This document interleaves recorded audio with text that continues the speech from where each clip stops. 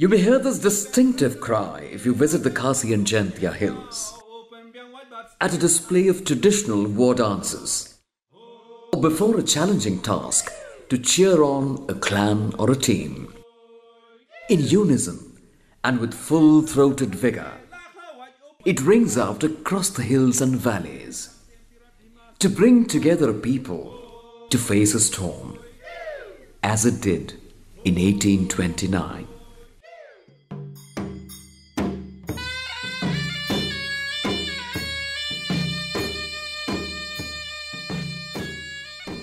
India's cry for freedom from the British rule echoed from what is today's Meghalaya long before the First War of Independence and a century before Bhagat Singh walked to the gallows. A spark was lit from the remote northeast, a spark of the fire of patriotism that would become a conflagration, with U Tirot Sing as the torchbearer.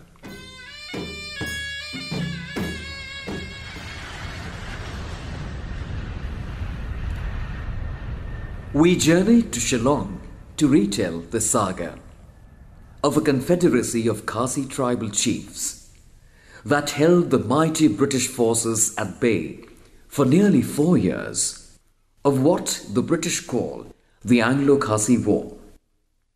What do the Khasis call it? We asked Professor Helen Giri, well-known historian and cultural icon from Meghalaya. You see, in my opinion, I call it as a Khasi resistance movement against the British colonial power. Where do we begin the story? So we start with 1824 with the contact between the British colonial power and the Sutanga native state. Sutanga is the name of a place in Jaintia Hills. Say that we can even go back to the Diwani of Bengal, 1765. With the East India Company's acquisition of the Diwani of Bengal in 1765, Sylhet had come into British possession. The Brahmaputra Valley would become theirs by 1826, with the signing of the Treaty of Yandabu. Enter David Scott, agent to the Governor-General for the northeast frontier of Bengal and Commissioner of Assam. David Scott, or Iskat Sahib, as the Khasis called him, required a road through the hills to join the two valleys for trade and commerce. There were other reasons to secure their foothold on the hills: rich limestone or coal quarries, and the cool and salubrious climate being a couple of them. An East India Company letter from that time talks about the Khasis as a race of barbarous and savage mountaineers whose aggression have constantly been the terror of our frontiers. The East India Company letter also mentions how those hills could become a healthful retreat for invalid Europeans, a happy abode for their children by the occupation of the hills by us. David Scott advocated the setting up of a sanatorium and cantonment for British troops at Cherrapunji and entered into negotiations with a few Khasi native states called Himas and their rulers or Siems. Who exactly is a Siem? We asked Professor Desmond Karmau-Plung of the Northeastern Hill University, Shillong. Theoretically, the Siem is a ruler, but he cannot by any stretch of the imagination be compared to the king, okay? Because the Siem does not enjoy absolute power.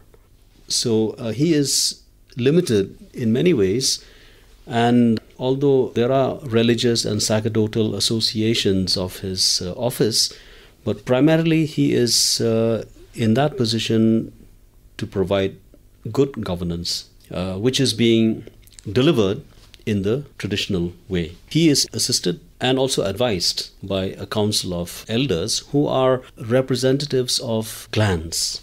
So together they constitute the traditional system of governance. And what is a Dorbar? The Dorbar means an assembly of all adult males of the Hima. And the Hima again can best be translated as a traditional state. So all male members of the Hima who have come into adulthood are members of the Dorbar Hima. So it's a very democratic setup. Absolutely, yes.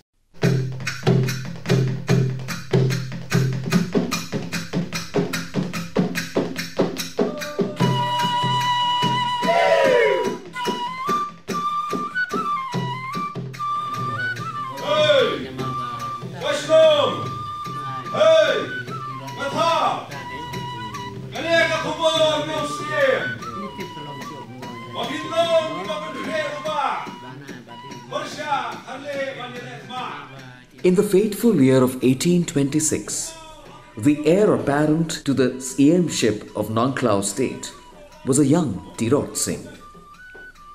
It was through Nongklao that David Scott's proposed road would be constructed.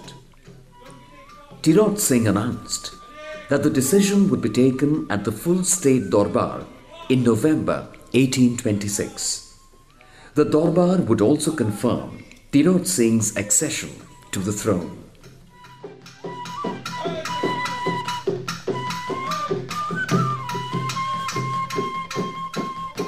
David Scott set out for Nongklao to keep his tryst with Tirot Singh, a full 3 days' journey from Guwahati.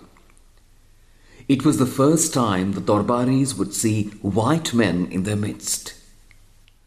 The English party was fascinated with the landscape of the hills.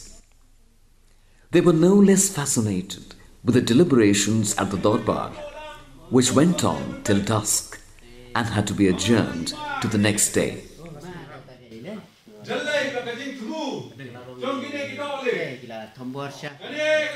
Their records state, I was struck with astonishment at the order and decorum which characterized this debate.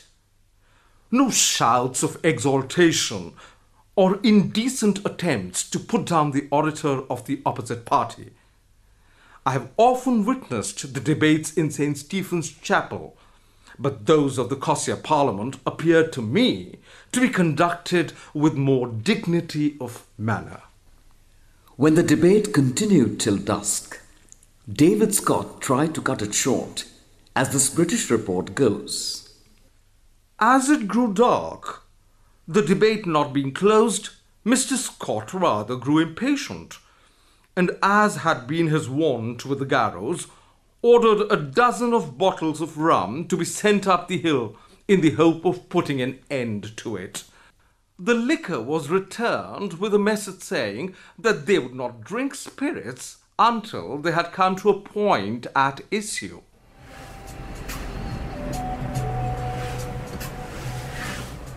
Like David Scott, we too have a tryst to keep with the CM of Nongklao. The current CM, 6 generations removed from Tirot Singh, agrees to meet us at his office cum Dorbar Hall at Mairang on 7th July 2017. From Shillong, it is a 47-kilometer trip on a new road that is still under construction at places with slippery and treacherous portions. The mind wings back to another road that was built in this area at another time. A haunting song plays on the car stereo.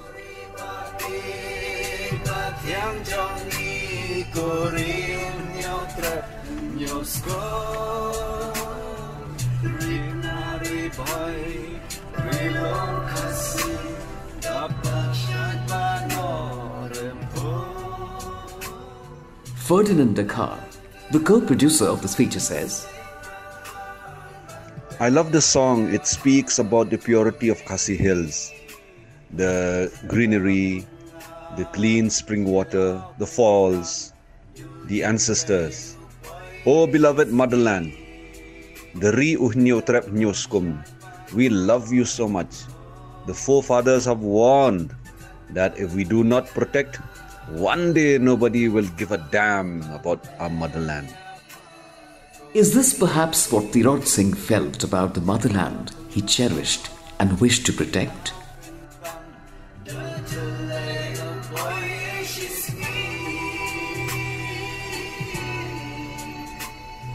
At the sleepy little town called Mairang, we meet the current CM, Prestar Manik CM.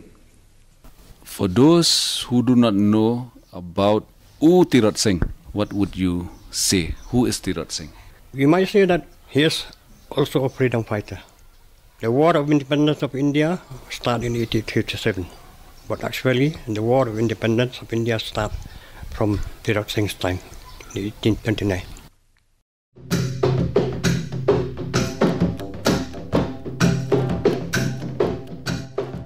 We go back to 1826 and the Darbar, where on day 2, after a resolution, a treaty was concluded with the British, and the Khasis, as the British then called them, agreed to help in the construction of the road that would run through their territory.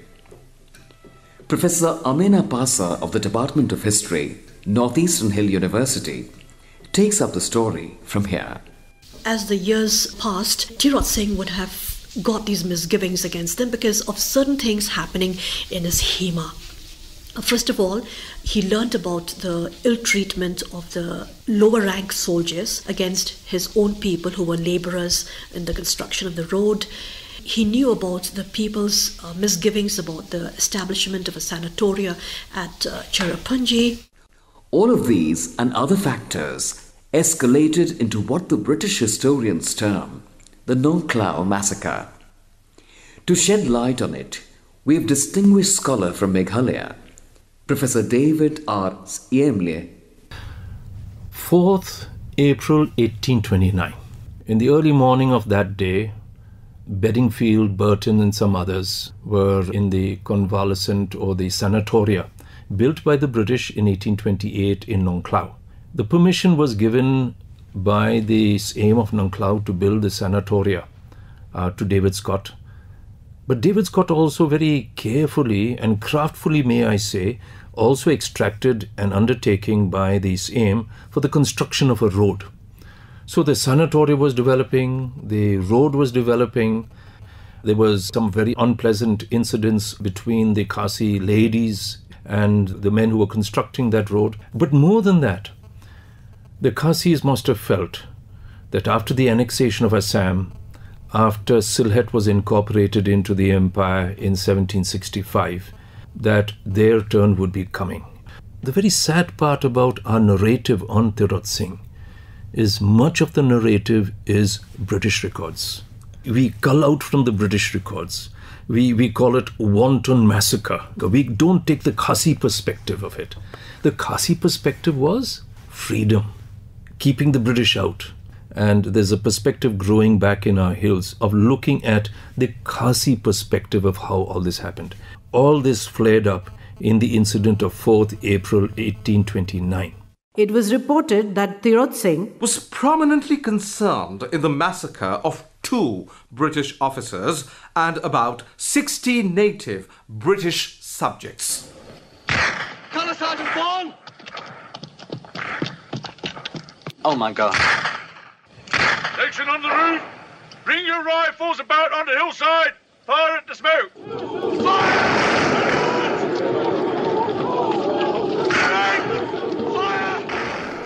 The Khasi resistance was to be a long drawn-out one, says Dr. David R. Yemle, eminent historian. They had only spears, they had some muskets, but the muskets would have been ineffective in the hills. It was all by guerrilla tactics. And it showed that even if they were small in number, the resistance went on from April of 1829 right till the January of 1833. And believe me, it didn't stop with Tirot Singh's surrender. It continued well after that. Well after that, yes.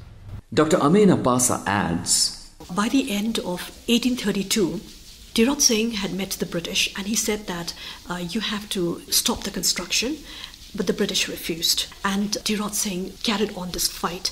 You can just imagine they were fighting with bows and arrows and spears against the might of the British Empire. But because they knew that the country was at stake, the British observed that very soon, even those chiefs and villagers who were supposed to be on friendly terms with the English, they were surreptitiously aiding, abetting Tirot Singh, either with shelter or with weapons or with food.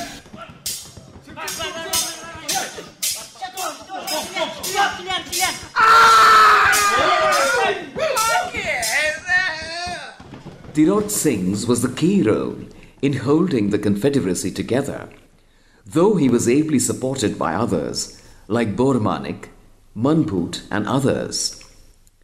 He matched the British intrigues with his well-trained spies. He strategized and inspired. He scouted the countryside and built secret hideouts and escape routes.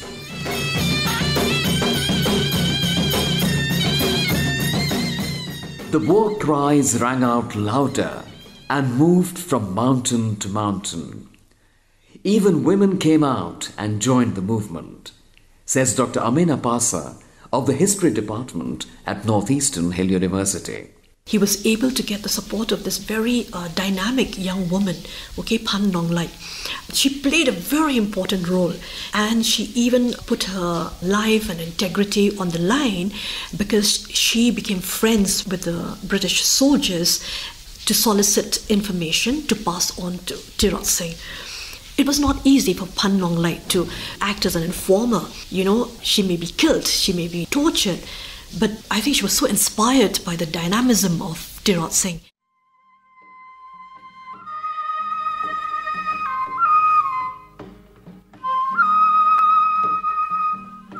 History has recorded the story of the great Khasi chief surrender in 1833. By that act, he stopped the torture and embargoes heaped upon his people by the British and extracted many concessions for his people through protracted negotiations. After a trial, he was deported to Dkhar. Until as recently as 1986, it was believed that he died shortly after in Dkhar jail at an uncertain date, unsung and alone. Says David R. Siemle, historian and chairman, Union Public Service Commission. The sad part about this whole story of Tirot Singh is that we still believe he died in prison, that he died a common prisoner. I went to the Dkhar records, the jail records, and I found each prisoner was getting ₹1 per day. I did not find Tirot Singh's name. So he was not in the common jail. I've also found that he had a house in Dhaka. He had servants in Dhaka. He was given an allowance in Dhaka. In fact, let us appreciate the British in some sense that they gave a Khasi chief that dignity of living as a Khasi chief in Dhaka. Dr. David R. Siemle had a tryst to keep with Tirot Singh to ascertain the date of his demise. I was in Calcutta in 1986, following my research after I submitted my PhD, and I found a document in the Friend of India, 1835, which talks about Tirot Singh living in a house in Dhaka, moving around in a palki, getting an allowance under the watchful eye of the British authorities, which meant that in 1835 he was alive. 2 years later, I was in London doing research for a book, and I asked for a document relating to Dhaka 1835 Bengal proceedings, and looking through that proceedings, I was able to get the correspondence informing the death of Tirot Singh, the letters dated 18th July. I have the honor to report for the information of government the demise of the ex-Raja Tirot Singh, a state prisoner under my charge, which event took place yesterday at 1 p.m.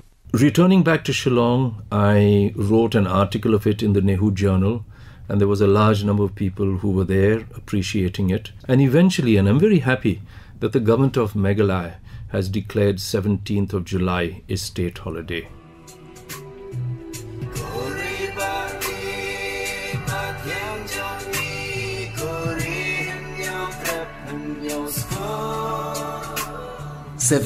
July was only 10 days away when we had visited the sleepy town of Mairang. Bamboo scaffolding was going up in a field close to the office and Dorbar of the CM. Preparations for the annual functions, we are told. Next to the field stands the memorial to Tirot Singh, unveiled in 1954. Ferdinand Dkhar reads out the inscription on stone. To the sacred memory of U Tirot Sing, the aim of Nongkhlau state, who gave his life to protect his countrymen. This is my own, my native land, the land consecrated with blood of my ancestors.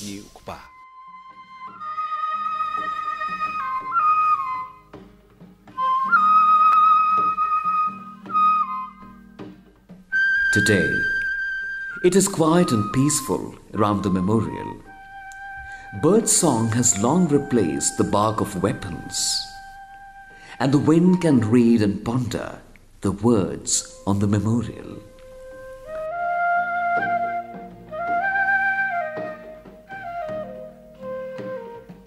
He died young, after a long and exhausting war, far away from the hills he loved, from the people he fought for, a free spirit broken by confinement. Is his spirit kept alive in the hills he called home, or was his sacrifice in vain? We asked the current CM of Nongkhlau, Prester Manik CM. Present generation, no? Most of them did not follow his examples. So I feel that his sacrifice, no? As compared to what Tirot Singh has left behind, no? His example, most of us, I think, we did not follow. Back in Shillong that evening, we meet Samuel Jirwa, who thinks differently. I feel that even though Tirot Singh might have lost the war against the mighty British Empire, but his war against the British Empire make the people realize that to preserve culture and identity is very important. And even after the onslaught of the British rule in India, also in Khasi Hills, for more than 100 years, we still maintain our identity, our culture. So I don't know, without the struggle of Tirot Singh, what we would have been today. Samuel Jirwa is the former president, Khasi Students Union, and currently chairman, Northeast Students Organization. Tirot Singh, Tirot Singh, có xin cần ra chân nhì, sẽ skut kisah mendur, siapa keng lara pi. Khasi history is fragmentary at best. How does one piece together the story of a man and his times? We ask Dr. Desmond Karmauplan, eminent folklorist. Khasi oral history is largely sustained through a genre of folklore we know as Khanapateng.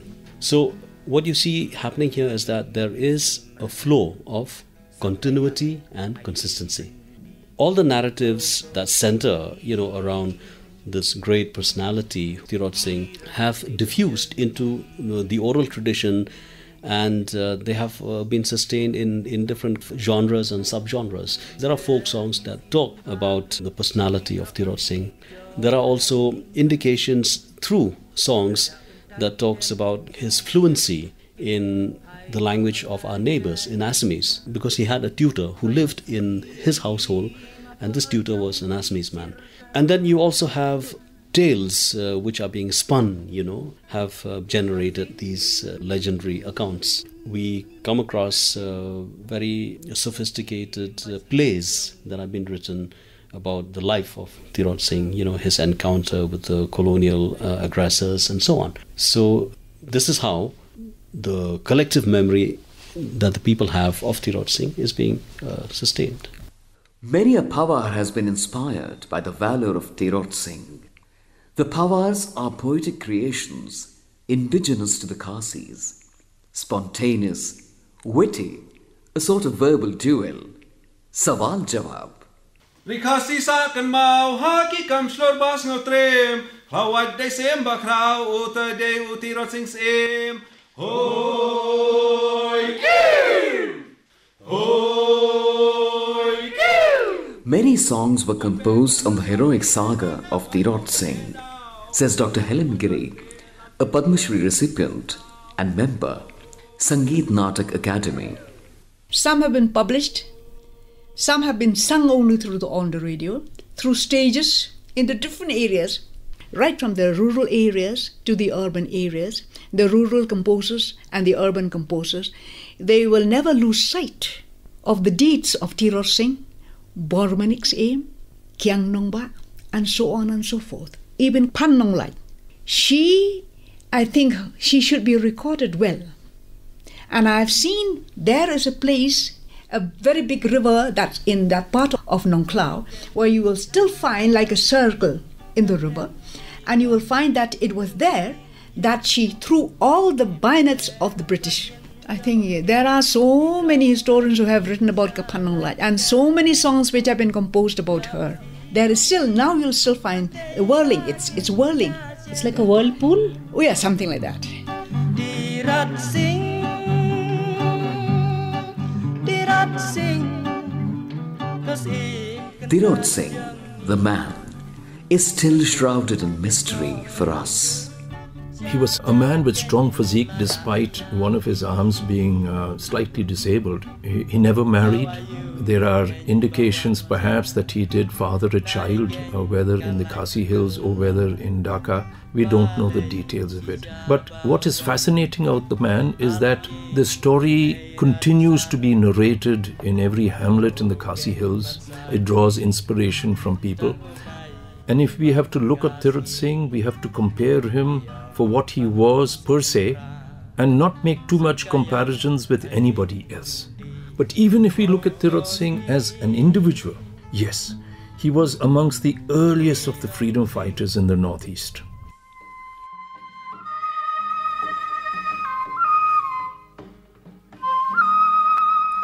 The saga of Tirot Singh is still evolving. Dr. David R. Siemle feels.